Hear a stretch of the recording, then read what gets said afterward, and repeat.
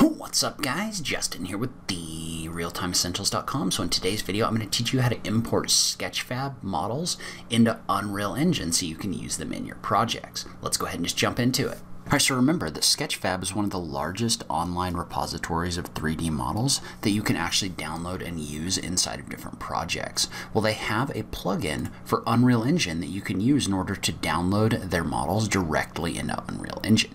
So I will link to a blog post where they talk about their updated version of this, but let's walk through how we can install this plugin inside of Unreal Engine. So the first thing we're going to do is we're going to follow the link from inside of their blog post where it says get the Unreal Engine plugin. What that's going to do is that's going to pop up their GitHub page right here where you can download the SketchFab plugin. So from there, you just want to scroll down and you want to find the version that matches up with your operating system and your version of Unreal Engine. So as of right now, they have these three Unreal Engine 4 versions as well as a version for Unreal Engine 5. So there's also an instructions page showing you what to do with this. But what we want to do is we want to download that zip file and then we want to unzip it and put it in we actually want to put it in the engine directory. So we're going to take that file, we're going to unzip it, and then you want to go find your engine installation file. And so you want to find whatever version you're using. You want to go into the engine folder and you want to take that file that we extracted and you want to drag it into the plugins folder. So I'm going to drag this into the folder right here.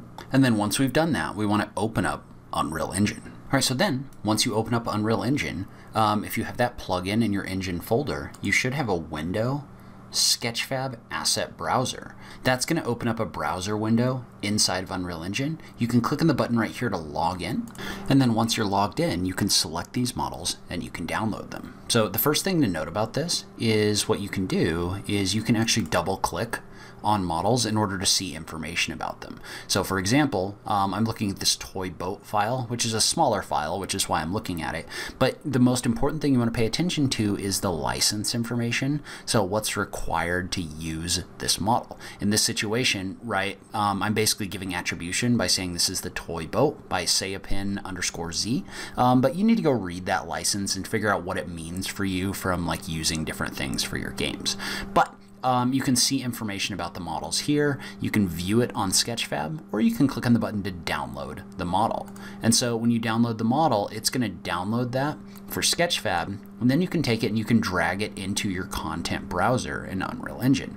So this one, for example, if I drag this in here, it's going to ask me a couple different things, like do I want to merge meshes, do I want to apply transform, and the last two, which are really important, which is do you want to import the materials and do you want to import in a new folder. So I currently am checking all of these. Import in new folder is especially important to me because I want to make sure that I keep all of my assets organized. But once I do that and I click on import, that's going to create a folder in here with all of the different assets, including the static mesh that you can bring into your model. So now, if I drag this into Unreal Engine like this, notice what it's going to do is it's going to bring the model into Unreal Engine. Then I can move this around just like any other model. So you can see how this comes in with all the materials already set up, the mesh is already set up, so it's really easy to use. Now I have brought a couple of these in and they come in with like a transparency to them. I'm not 100% sure how to fix that, so if anybody knows, let me know. But for most of your models, it's going to be really easy to bring these in and start working. All right, so let me know if you have any questions about this in the comments down below. As always, thank you so much for taking the time to watch this, and I will catch you in the next video. Thanks, guys.